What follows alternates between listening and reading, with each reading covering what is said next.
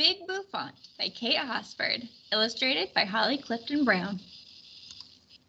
On the first day of school, Annabelle sighed. She looked around the room, shook her head, and cried, "Ponytails and braids! Ponytails and braids! I don't see anything but ponytails and braids. This class needs some fashion. This class needs some fun. I'll find a hairdo to impress everyone." She skipped back to her house and twirled in the door. As a picture of her grandmother fell to the floor, Annabelle stopped quite suddenly to stare at her grandmother's marvelous tower of hair. "Oh, Mom, please, can I have a bouffant? A big bouffant is all I really want." "How about a bob or an elegant bun? If it's not a bouffant, then it won't be fun. How about a ponytail with corkscrew curls? I don't want to look like all the other girls."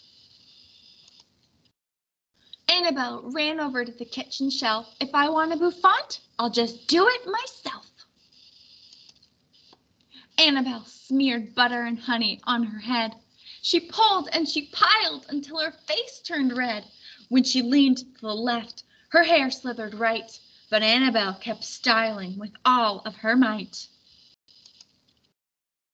She added in ribbons, then sparkles and a bow. She added in ornaments, row after row. She stood back and wondered, is it too much? Perhaps what I need is a finishing touch. But Annabelle's bouffant was beginning to melt. "This is certainly the stickiest that I've ever felt. I just can't believe this is happening to me. Help! I think I'm having an hair emergency."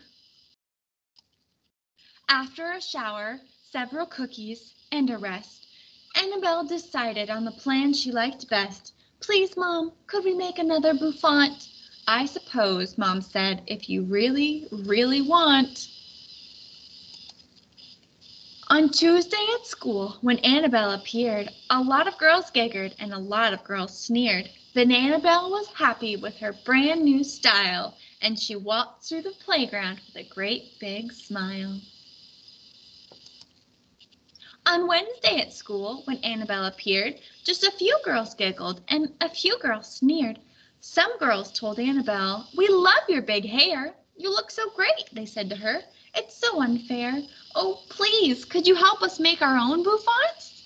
"I suppose," she said, "if you really, really want."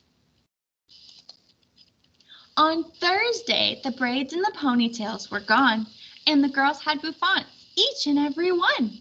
The boys filled in their hair, combed tall, and the teacher's bouffant was the biggest one of all.